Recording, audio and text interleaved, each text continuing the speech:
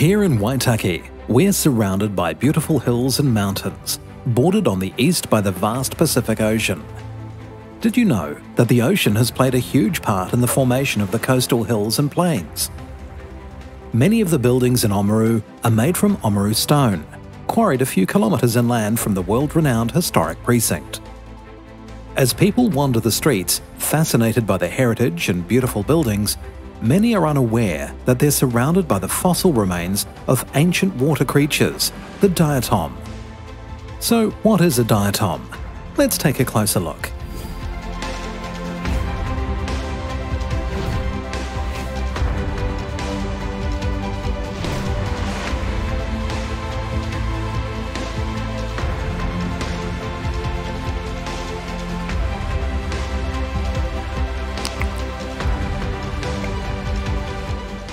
Diatoms are single-celled organisms that live as individuals or in groups called colonies. They exist all over our planet, in salt and fresh water, from the poles to the equator. Most diatoms are autotrophic, meaning they can produce their own food from raw materials and energy, and therefore are restricted to the photic zone, water depths down to about 200 meters depending upon clarity.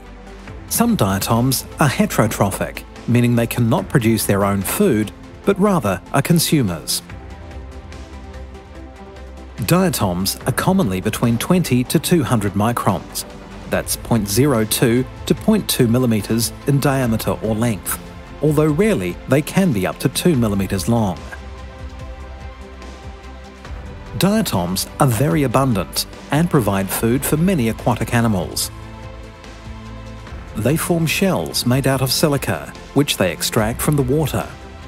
Their microscopic shells are very intricate and beautiful, and have rightly been called the jewels of the sea. Each species has a distinct pattern of tiny holes in the cell wall, the frustule, through which they absorb nutrients and get rid of waste. Viewed under microscopes, diatoms show a huge variety of shapes, with many interesting and beautiful patterns.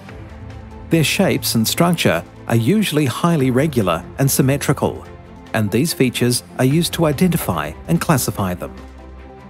Victorian-era fascination with the collection, mounting and study of diatoms grew in a time of parlour microscopy as popular entertainment.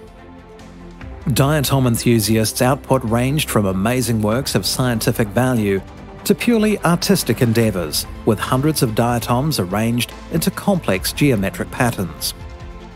Oamaru exhibition slides are highly sought after today by collectors.